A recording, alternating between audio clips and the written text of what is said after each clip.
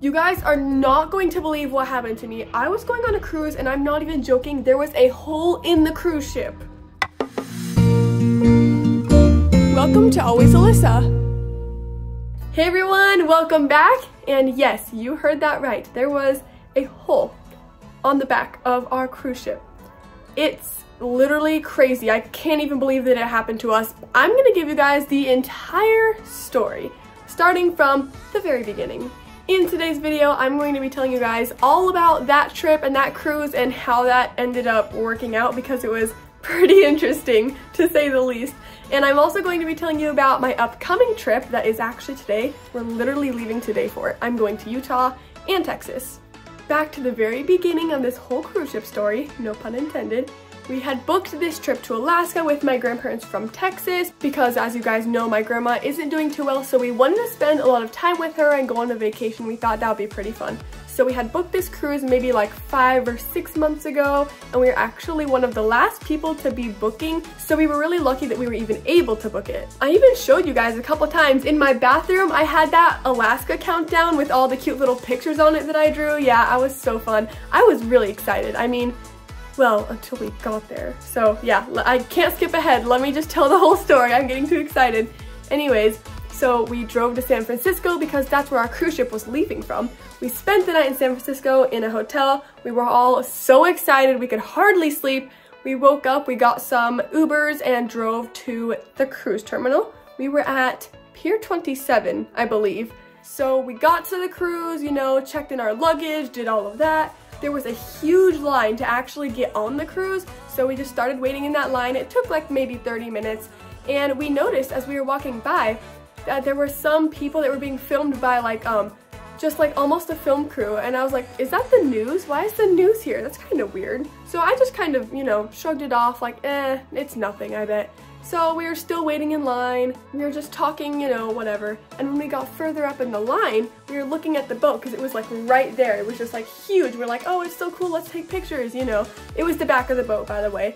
And then when we looked down, after we got past this little gate, we saw there was literally a crash in the back of the cruise ship, like this big hole on the side. I'll insert a picture right here. I'm not even joking, but it was so scary. We were like, seriously? There is a hole in the cruise ship that we're about to sail on. We were like, this is crazy. First of all, why are they even letting us still board? So I tried looking it up, and sure enough, it was on the news. And that's when I realized that's why there were news people there. They were filming the hole in our cruise ship. Like, what? How does that even happen? So apparently there's like something called a bar pilot, which is someone who like gets on the cruise ship to help it drive into the ports because it's trickier, you know, it's shallow and they don't want to run into any sandbars. So that's the one who crashed, not even the normal captain. Like, that's crazy, right?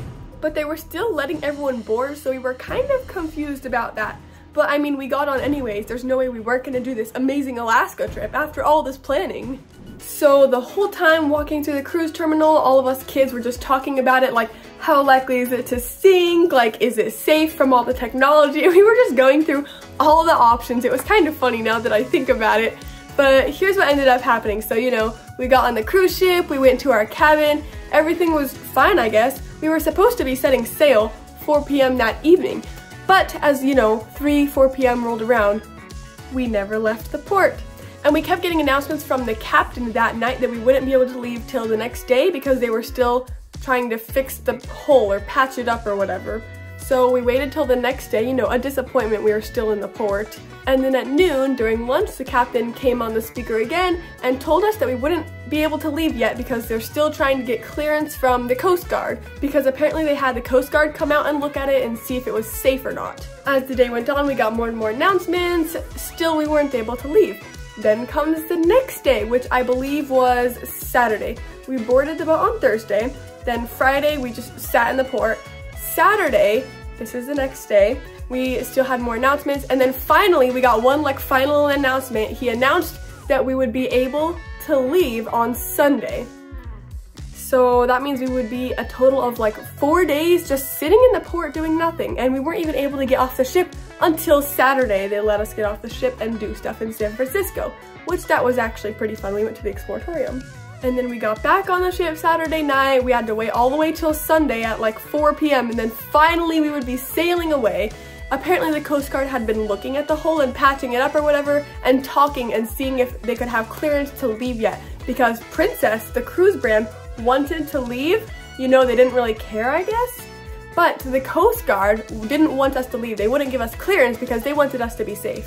Which is good, because I really wouldn't want our cruise ship to sink in the middle of the ocean when we're going to Alaska. That would have been bad. Here's something that I forgot to mention. On Saturday, when the captain gave the announcement that we would be clear to set sail on Sunday, which we did, he also said that we were gonna have to shorten the itinerary, which means only 2 stops instead of 5.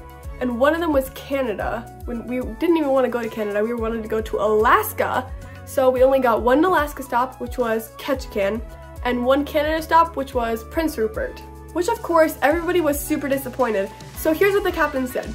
He said, by Sunday, if you want, you can get off the ship by like 11 a.m. We will refund you everything, 100% refund, and give you like 50% off an additional cruise.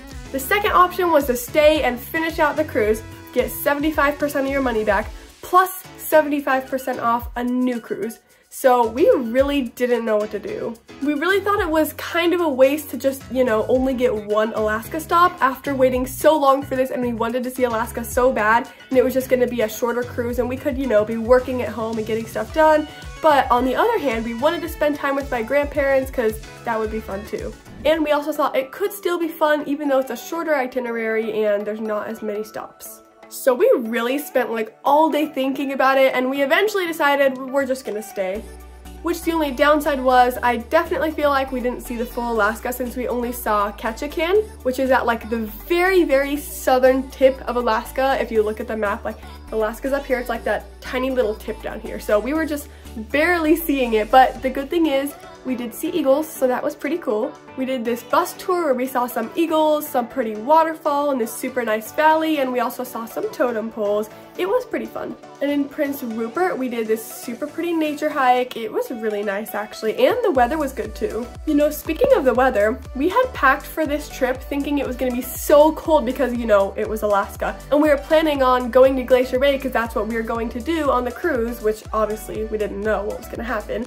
But we had pretty much packed all of our super thick jackets, beanies, gloves, everything. And when we actually got to Ketchikan and Prince Rupert, it was literally hot outside. Like, we were just peeling off all of our layers. That's how hot it was. Also on cruise ships, they have formal night. If you have been on cruises, you know what that is. If not, it's basically just, you know, what it sounds like. Everyone dresses in formal clothes to go to dinner. It's pretty fun. I actually got a new dress specifically for formal night and I wore it on the cruise. Here's a picture. So that was pretty fun. Honestly, that entire trip was just like crazy. I never ever thought that our cruise ship would be the one that would crash into the dock and then like be delayed 4 days. Like, it was a little bit stressful and it was kind of sad also. I mean, the trip ended up being pretty fun though, so I am glad that we stayed. But yeah, it was just honestly crazy. Like, it's so rare too. Only like 3 ships since the 80s have crashed into the dock, and now ours is added to that list. Like, wow, what are the chances? Well, now I'm going to tell you guys about my suitcase back there and my other trip. Like I might have mentioned before, we only have 1 day in between the trips, and that was yesterday. Today is literally the day we're leaving, actually. We're probably gonna leave in the next hour or 2, so I had to film this video really quickly. But anyways, that's my suitcase back there. It's pretty much fully packed. I just maybe have a couple more things, like maybe a phone charger or something, but other than that, I'm fully packed. I was gonna show you guys what I've packed, and I also tell you the reason that we're going on this other trip. We're going to Utah and Texas. We're going to Texas for a funeral, sadly. Not a good reason to be visiting there, but we are gonna also hang out with some family. And for Utah, we're going because my mom has a family reunion with her side of the family. But the extra exciting part is that my best friend Ellie, I'm sure you guys know her by now, she and her family are also coming along to Utah, so that'll be a lot of fun. Some of this stuff in my suitcase I actually packed before our Alaska trip, just so we were really prepared because we knew we were only gonna have 1 day in between the 2 trips, which like I said was yesterday, and we're leaving today. So that's pretty crazy, but I'm gonna show you guys some of the stuff that I packed. Since for the Alaska cruise, we packed super cold clothes because we were planning on cold weather, and for this trip we packed, you know, warm summer clothes. For the Alaska cruise, we also had no laundry, so we had to pack like a ton of outfits, but luckily for this trip, we are gonna have laundry, so I will be able to pack a little bit less of everything, which is nice. So First of all, I have 2 hats. Got this one I got from my grandparents, and this one that I tie-dyed myself in a video a while back. You guys might remember that one. That one was fun. And then of course, bucket hat, one of my favorites. I love bucket hats. They're so cute. Had to bring one. Here's my bathing suit. I got my toiletries in a pack down here, and this is my shoe bag. I have a couple of them. I'm bringing black boots, some Vans, and also some Crocs. If you know me, I always have to pack a day bag everywhere I go, every vacation. So here's my day bag this trip. It's like holographic, so cute. I usually just have, you know, all the essentials like hairbrush, Vaseline. Gotta have Vaseline. I can't go anywhere without this.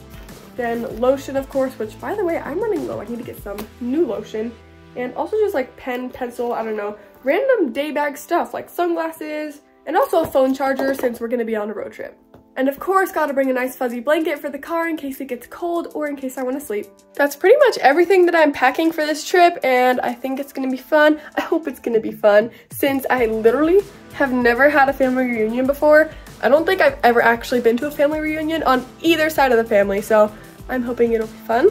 I'll definitely have to tell you guys after I'm back. And also, all the stuff I told you about the cruise ship, like the hole in the ship, like, I don't know, that's just so crazy. I still cannot even believe that happened. Also, be sure to comment and tell me if you guys have ever been on the cruise before, and if not, because if you haven't, you definitely should. They're so much fun. I love cruising so much. But anyways, make sure to leave a thumbs up for this video, and subscribe if you're not already, and I'll see you guys soon. Bye!